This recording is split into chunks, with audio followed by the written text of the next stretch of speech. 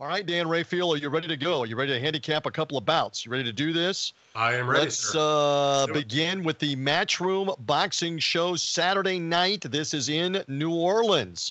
This is Regis Prograis, the WBC 140-pound champion from New Orleans. Homecoming fight for him against Danielito Zorrilla. Zorrilla is a replacement of about 3 weeks ago in this fight, a tough Puerto Rican fighter. Not a lot known about him, not a lot of noteworthy opponents or wins per se. So what kind of challenge is he going to really have for Prograis in this one? We'll see. Prograis is heavily favored, 16-1 on the BetUS line, so no real value there. Take a look, though, at the props for knockout and decision.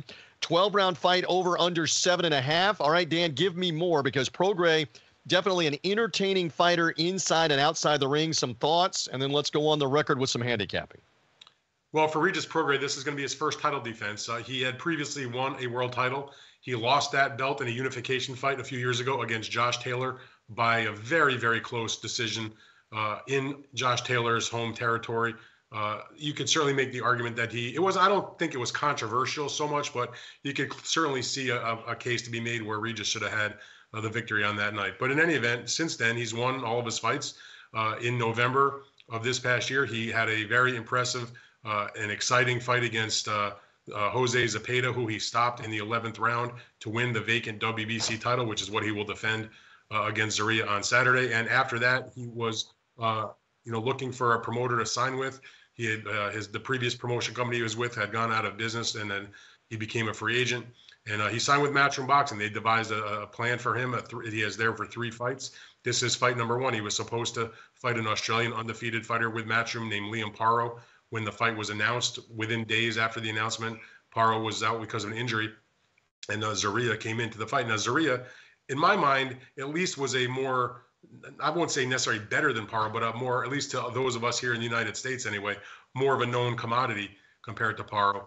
Zorrilla's most notable fight he's had was a decision loss 2 fights ago against Arnold Barboza Jr., who's an undefeated contender, who was actually one of the names that was considered to fight before Paro got the fight, and they couldn't come to an agreement. In any event, Zorrilla is the guy. He's a Puerto Rican fighter. He's promoted by the great Puerto Rican Hall of Famer Miguel Cotto, and this is his opportunity. I mean, if he lost to Barboza and he got one very low-level win since then, now he's got himself a title shot. But the problem is he's going up against Regis Prograis, who a lot of people could argue, is at worst number 2 in this weight class. Some might call him number 1, just in terms of what he's done.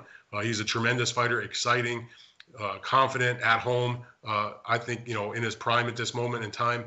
And I think Danielito Zorrilla, while I think he's a tough guy and all, haven't seen that Barboza fight, I think Regis is highly motivated for this fight, very excited for what's in store for him, and wants to give a good account of himself in front of the hometown fans in his beloved New Orleans. And I think, as I have said before, nothing against Danielito Zorrilla, but I think he's like a lamb being led to slaughter for this fight. And I like Regis Prograis. I like him by a knockout, and I'm taking, me, TJ, I don't take a lot of overs.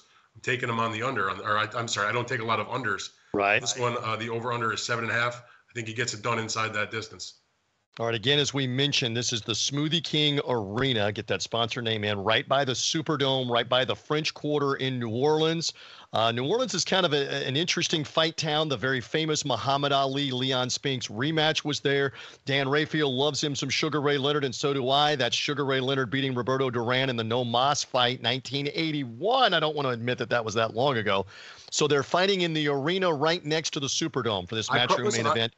I think it's the same. I don't know if it's the same exact building, but I covered a fight there when it was I think it was called the New Orleans Arena at the time, back a long time ago, when Roy Jones defended, when he was the prime number 1 pound for pound champion, a light heavyweight champion. And he drew a good crowd there. He's not even from New Orleans. He's from, Pensacola, not that far away. But, hopefully for Regis' sake, he brings in a nice crowd, that will support him. All right, so we go on the record. You and I both believe this is Prograis winning. We both believe Prograis by knockout, so we'll lock that in on our handicapping here. And again, we don't get tremendous value. You are a little more brave. What a surprise on the over-under. You're going to go under here. I don't have a feel for how tough Zorrilla is going to be, and I think that 7.5 on the over-under is about right, somewhere around the 6th, 7th, or 8th round. So I am not fooling with the over-under at all. We'll lock you in at -125 for the under 7.5 rounds in this scheduled 12-round fight. Prograis 4 straight knockouts since that defeat to Josh Taylor. You can maybe question some of the competition along the way, although the win over Zepeda to capture the vacant belt, tremendous fight, and he wore him down, bloodied him, and stopped him in the 11th round.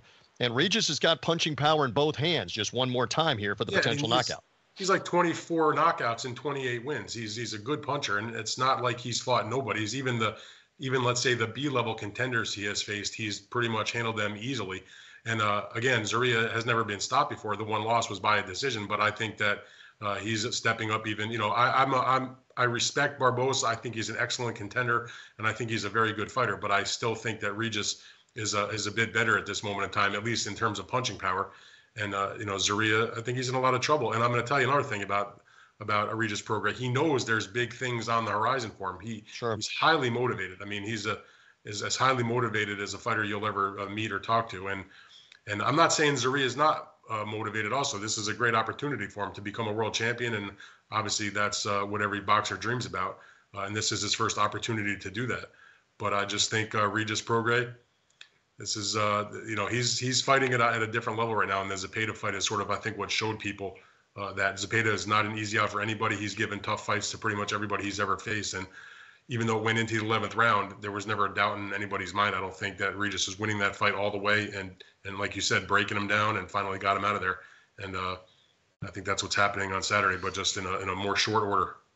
All right. Again, we see a couple people. Chinchilla was weighing in. Again, thank you for joining us live here with thoughts on Prograis and Zorrilla. Again, it's the first of a 3-fight deal for Prograis with Matchroom Boxing, where he's hoping for a unification bout either in the next fight or certainly by the 3rd fight. So that's what is riding on this one for Saturday night in the Big Easy in New Orleans for Regis Prograis. And Dan and I both like the KO in this one.